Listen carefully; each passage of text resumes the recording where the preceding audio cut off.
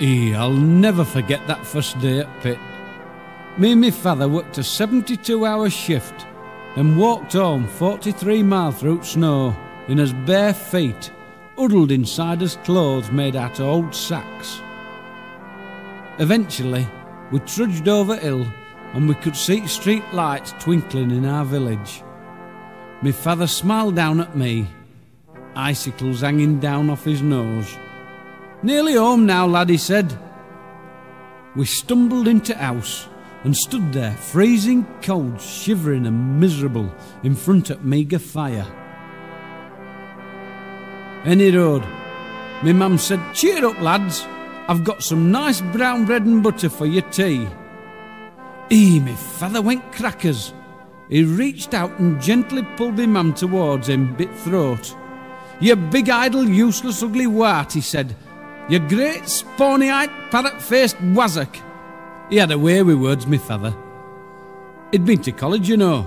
Any road, he said, "You've been out playing bingo all afternoon instead of getting some proper snap ready for me and this lad," he explained to me poor little purple-faced mum. Then turning to me, he said, "Arthur." He could never remember my name. "Here's £half-a-crown. Nip down to Chipoyle and get us a nice piece of haddock for us tea.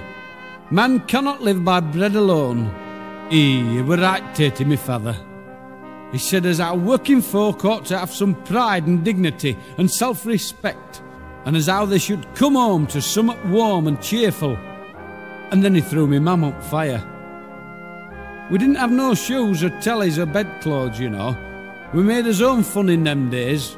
Do you know, when I were a lad, you could get on a tram into town, buy 3 new suits, an overcoat, 4 good pair of boots, see George Formby at Palace Theatre, get blind drunk, have some steak and chips, buy a bunch of bananas, 3 stone of monkey nuts, and still have change out and a farthing.